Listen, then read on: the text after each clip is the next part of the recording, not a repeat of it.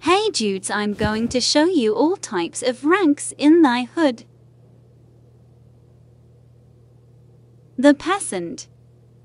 The peasant is a player that probably just joined, or just hasn't made any progress. The wealthy person.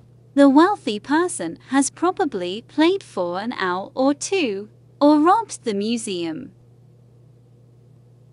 The constable. The constable probably worked for 30 minutes, or asked for a shilling. The royal guard.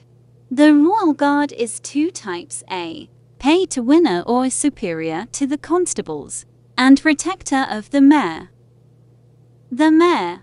The mayor is the person who controls the taxes, and the constables. Overall pros and cons. Pause to read.